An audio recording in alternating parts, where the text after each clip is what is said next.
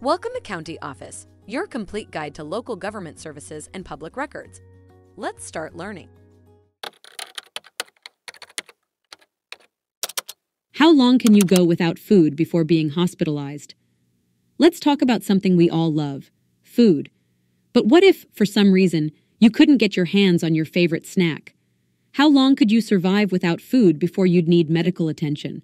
It's a tricky question, as it depends on a host of factors including your body weight, overall health, and hydration levels. Generally, though, the human body can survive without food for about 3 weeks. But don't take this as a challenge. This data comes from studies of hunger strikers, like the famous case of Irish political prisoner Bobby Sands, who died after 66 days without food. However, most people would need medical attention long before this point. Dehydration, on the other hand, is a much more immediate concern. Without water, the human body can only survive for about 3 to 5 days. So, while you might be dreaming of pizza, it's the humble water bottle that's truly your best friend in a survival situation. Remember, these are extreme scenarios and not something to try at home. Regular, balanced meals are key to maintaining good health. And if you're ever in a situation where you can't access food or water, seek help immediately.